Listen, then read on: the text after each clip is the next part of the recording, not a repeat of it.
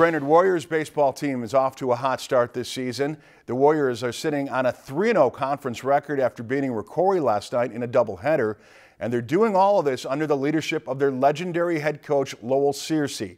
Coach Scearcy has been at Brainerd since 1973, and he notched his 700th career win last week in the opening day win against Alexandria.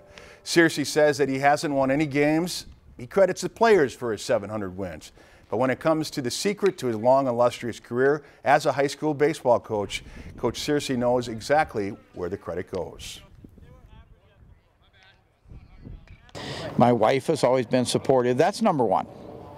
You have to have a wife who's supportive of what you do. I still enjoy the kids. You know, people say, well, the kids have changed, and I say, no, they haven't really. The influences around the kids have changed, but I don't think the kids have changed any since I was in school. That's a while ago.